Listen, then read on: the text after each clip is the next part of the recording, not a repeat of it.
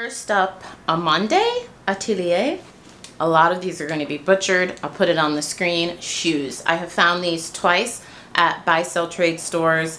The shoes range anywhere from like $150 up to maybe $500. I saw once. They have a pretty wide range, but very sexy shoes, stilettos. They have some platforms, and I've only found it, like I said, at two separate Crossroads, which is a buy sell trade store that I believe is nationwide. Next is ALC. I find this brand very often. I find it at the bins, the thrift store. I find it everywhere. They have a couple of, I don't know if it's called a distribution center or a factory, like where they store their clothing here where I live in Southern California, but I find it quite a bit. Usually the pieces I find are very old pieces. This brand has been around for a while. They do workwear, they do casual wear. I did make a list, friends, so that I can give you all the info. I do the best selling their dresses and their coats. I actually picked up one of their coats from the Goodwill outlet. I paid like $2.40 because it was really heavy. The coat had to be like 1 or 2 pounds. As soon as I start filming, my phone rings. If you're an oldie but a goldie, you know the running joke there. And you already know who's calling me. But that coat sold for $80, you guys. And the thing about this brand is you can't pick up everything. Like, I find a lot of the workwear stuff doesn't move for me like it used to. And like, even the coats are not all the same. Like, just because you find an ALC coat doesn't mean you should pick it up. A lot of times I will find on the tag, do I find the style number? I find something that helps me to look up the comps. Long story short, like I always say, check comps on everything if you can. But definitely this brand, I think it's worth it because it is really saturated. And I tend to sell it all on eBay. I don't know if I've ever sold anything ALC on Poshmark. I'll actually have to check. But most of it sells for me on eBay. APC, this is a brand I actually discovered for the first time at the bins 2 or 3 years ago. I was filming the day I went to the bins and I showed you guys the coat. Maybe it was like a year and a half ago. I think it was closer to 2 years. I actually resold a coat, another coat from the Goodwill outlet. I love picking up coats, you guys, at the Goodwill outlet that are in somewhat decent condition. They don't have to be like great condition, depending on the brand, because it's so affordable. You know, at the bins, I'm not paying more than $3 per item. And here where I live, if the brand is even like somewhat remotely good, they mark coats up. Like, they'll start them at 20 bucks and they can go up from there. Like, I recently went into a Goodwill and they had like a Banana Republic coat marked at like $45. So it's so nice to get them at the Goodwill outlet. APC, picked it up for the first time ever. Had never saw that tag before. Had never even heard of the brand before. So goes to show you guys, I've been doing this a very long time, and there's still like hundreds of brands that I have no idea they exist. And this coat, it did take a year to sell, but it sold for $100. So definitely be on the lookout. A brand, I'll put it on the screen. The tag is on here somewhere. I've recently sold their skirts. They make really beautiful skirts. I picked it up at Crossroads. You're gonna notice that some of these brands that I sell for a higher profit or higher sales price, some of them come from a buy sell trade store. I always tell you guys, I source everywhere. I source online, I source at the Goodwill outlet, I source at thrift stores, and I source at buy sell trade stores. I tend to do better finding those mid-tier to high-end items from the buy sell trade store, and sourcing there more often has really started to teach me brands that I had never even heard of, I didn't know existed, and that's one of those brands, a brand, case in point. Had never heard of it, never seen it, and I picked it up at a buy sell trade store. Well, Adam Selman Sport, very sporty clothing, like sexy sporty clothing. It's like a sexy version of Aloe, but the fabric feels really nice and high-end. I was super excited to find that at a Goodwill, because that's actually a brand that I have heard of. Below the Belt, a very luxe, high-end, high-quality belts. I like the play on words there. Below the Belt. Found it at a thrift store, and I also found it at a Crossroads. One of my favorite buy sell trade stores, you guys, is Crossroads. We have quite a bit of them here in Los Angeles. And I tend to find them when I travel a lot, and I usually score at least 1 or 2 pieces. Of course, when I'm filming, the Recycle Man is here, please.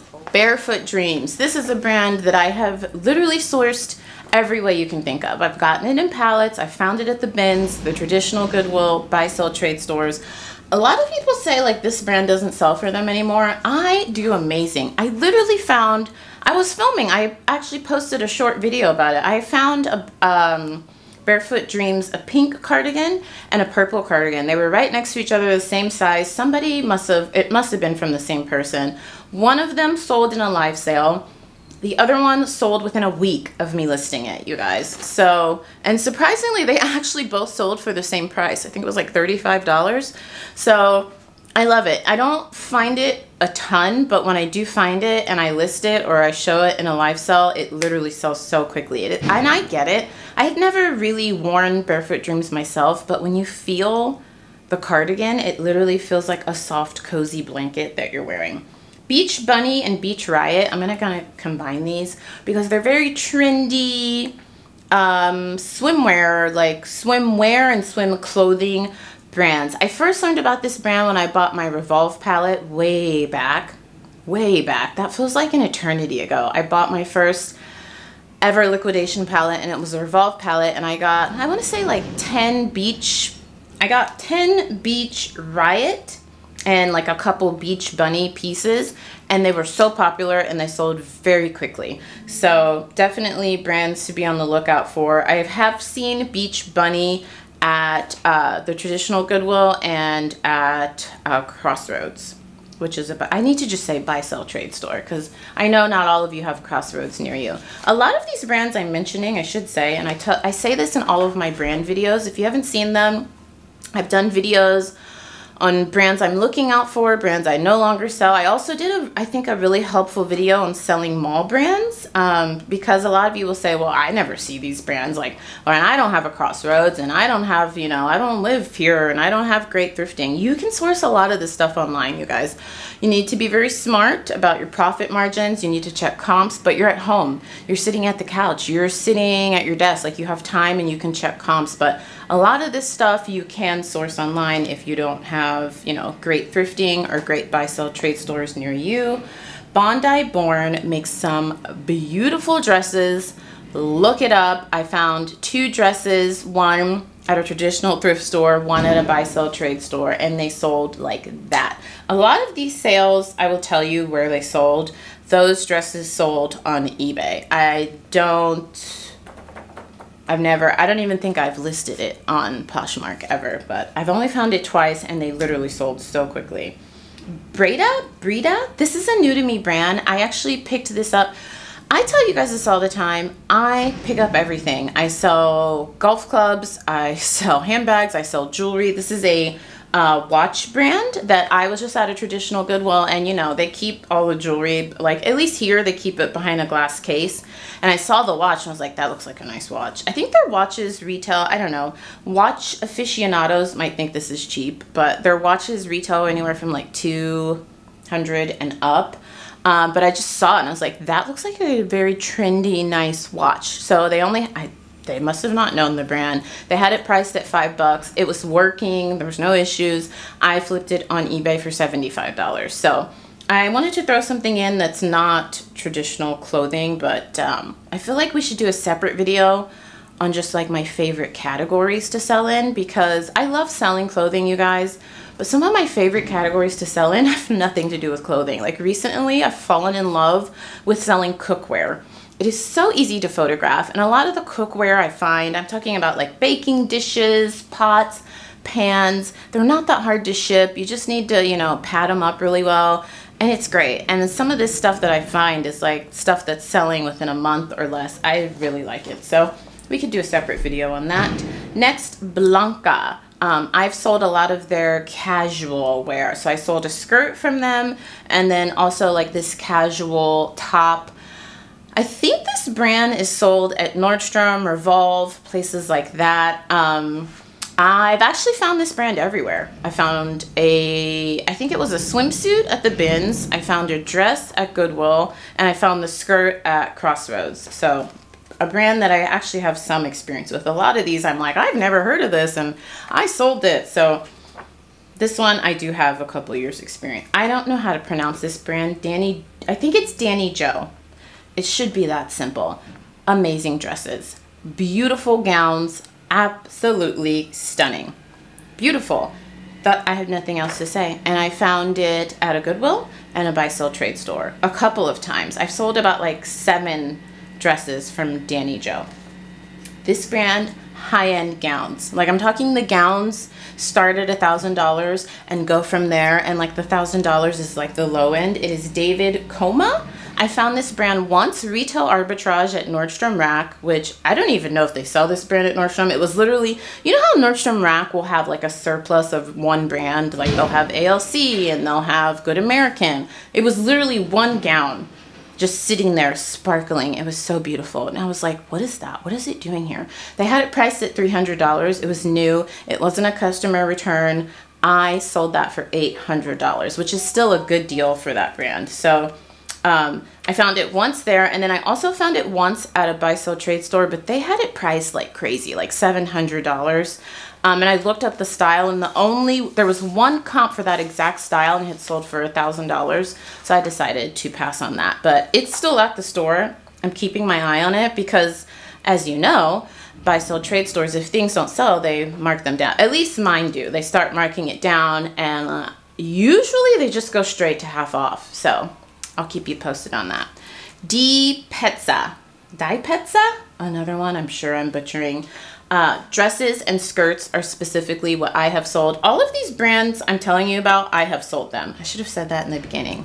By the way, if you're new here and you've made it this far, my name is Nikki. Consider subscribing. We're close to 17,000 subscribers. I would love to have you. I upload these longer form videos a couple times a week, but I also upload like short form, 60-second or less videos, tips, tricks, what's selling, what I'm buying, literally almost every day. So subscribe because I am here all the time. So dresses and skirts, very expensive. Di-Pezza, love it. Dodi, I'll put it on the screen. Same thing as Di-Pezza. Have sold this brand a handful of times. Dresses, skirts, that's what my experience is. Definitely a brand to be on the lookout for. This is one of the brands, Diamond Cross Ranch, that I have experience selling their t-shirts. A lot of their t-shirts that I look up, they retail for like 50 bucks, so not a ton, but they have a following. And I have found this brand at the bins like 4 times. I looked at my sales, I think 4 times. So I paid, and these were older, so this was before they increased the price at our bins. So I paid like $1.50 each, let's just say that, because it was like somewhere in that range. And they sold so fast, you guys. So it's a very popular brand right now. And this was a while ago, almost a year ago, but they sell pretty fast for me. So if you can get a good deal on them, just keep in mind if you find the t-shirts, like they're usually retail anywhere from $40 to $50. So it's not something that you may not want to pay like $15, $20 for. Dion Lee, very, very trendy stuff. I actually own a couple pieces from this brand myself. It's very expensive, very trendy, and I have only found this at a buy-sell trade store. I've never found it ever at a Goodwill. Gauge 81. I've sold coats from them 3 times, and all 3 of them I found at a traditional Goodwill somewhere in the Hood. Like this place, I'm just being honest, some of the best stuff I found, I don't know, what I'm trying to say is, without offending anyone, is that a lot of people will say, well, you should go and thrift in the really nice areas, in the like really fancy, rich areas. Like that's where you're gonna find all the great stuff. And sometimes that is true, you guys, but sometimes I have literally found some of the most high-end stuff in the not so nice neighborhoods. So sometimes it is true and sometimes it's not. You just gotta do what you're comfortable with and figure it out. I will literally go sourcing anywhere, especially when I used to sell on Amazon, you guys. I would find myself in some very skeeved out looking places, like a hole in the wall, mom and pop liquor store, and I'm in there scanning like the hemorrhoid cream to flip it on Amazon. Like I don't go anywhere to source. So that's like my mentality. So I say that with like, of course, do stuff you're comfortable with, but tangent to say, I found this brand at a not so nice neighborhood thrift store, and it was an amazing flip. I think I made like a $300 profit, and they only had them because they didn't know the brand. They only had it marked at $10. House of Sunny, another brand. I love selling their jackets. I have found it at the thrift store and buy sell trade store. I'm trying to think, where else have I seen this brand? I've seen it when I was like just browsing at a department store, but I can't remember which one it was. Elsa, I'm sure I'm butchering it. Helsa. I've sold their jackets like 8 times, and I've only found them online sourcing. Where was I? Here's a little sourcing tidbit for all of my friends that have maybe not great sourcing where you live. A lot of times, you guys, there are online stores that are kind of like, think like a ThredUp, but it's like for a small local boutique. So let's say you live in Jacksonville, Florida, and ABC Boutique has a little shop where people can donate, or you can do consignment, and they start a website to also sell their things online. So a lot of times these like obscure brands that I find, I'm literally Googling like a trendy boutique in Tampa or trendy boutique in Hoboken, New Jersey, because as I've traveled for work, I've like seen these places and I'm like, I wonder if they have a website where I could buy things online. So I save them to my favorites and I go and check these places like once a week online, and that's my online sourcing. So that's a little tip from me to you. Maybe as you travel and you go shop in stores, pay attention, ask if they have a website. Where was I? It was in Scottsdale. Was it Scottsdale? I took you guys there. I filmed. It was an Uptown Cheapskate. Peoria, somewhere in Arizona. We were there for a wedding. It was like a couple months ago. You can go watch the video.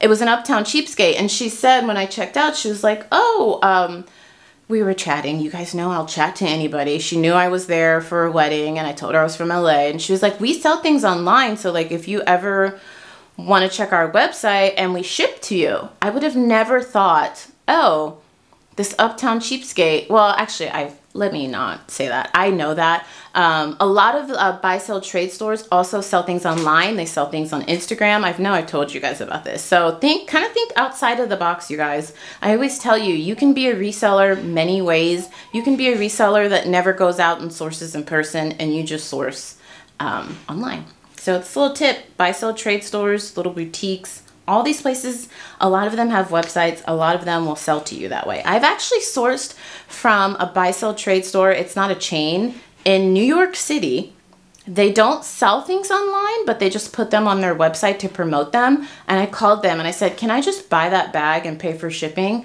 And they did it, you guys. So gotta think outside of the box. All right, rant over. Hunza G. This is another brand that I've received always at the bins, in liquidation pallets, at buy-sell trade stores and traditional, all the ways. I love this brand. Swimwear, very trendy, very sexy, and sells very fast. A lot of it literally just looks like a strap across the boob. I'm not gonna lie. I'm like, this is literally a piece of fabric that would cover one nip, and that's it. And it like sells for $80. Juliet, very expensive swimwear brand. Had never heard of this brand until a year ago when I saw it at a buy-sell trade store. Very expensive. And then Erin Snow. This is a brand, again, had never heard of until 2 years ago. I was at the Goodwill outlet. I always tell you guys, if you're an oldie but a goldie, you know I'm always saying, like, don't sleep on the activewear. And when I say activewear, a lot of newbie people are like, oh, you mean like Lululemon and Aloe. No, I mean like the stuff you wear to be active. Snow pants, ski pants, snow boots, fishing rods. Maybe you're not into hard goods. Let me reel it back to clothing. Fishing vest, ski pants, like all of those activewear things that you need to wear to do those outdoorsy sports can resell for a ton, you guys, because they are so expensive.